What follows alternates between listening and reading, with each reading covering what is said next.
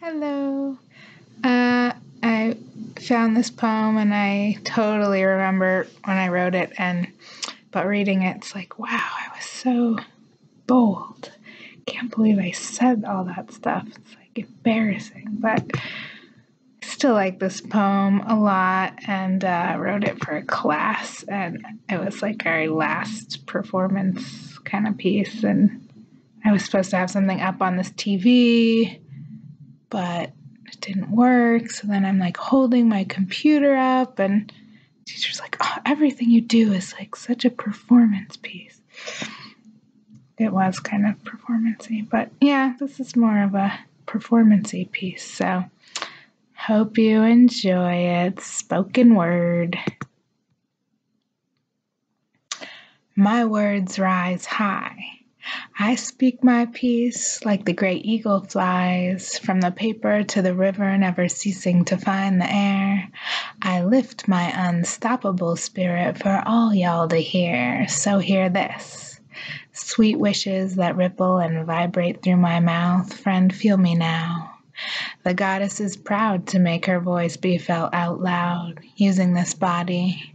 My God so softly talking through me, so bow your heads humbly, surrender your preconceptions thoroughly, feel them within, bringing the light of divine union, her and him, living inside of all of our skins, good deeds to sins.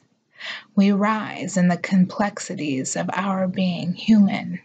We rise with the power of our truth, loud and booming. We rise to true insight, resplendent like peacock feathers all open, hoping that we don't need repentance to weather this storm. It's time to fly our talk, taking to the sky for the whole world to watch, now swarm, to hear not through our ears but hearts. Spirits start to see or feel the source we all are a part of, reinforced like steel through the resonance of our spoken word.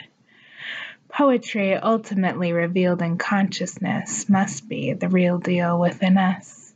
Different but equal, yes. So fly on, great eagle.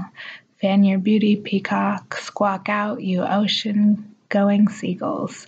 We all must embody our vocal energy. In the beginning there was God, and God was the Word.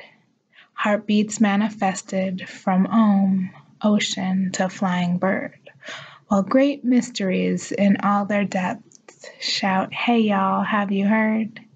With whispering wisdom of breath express the power of our spoken word.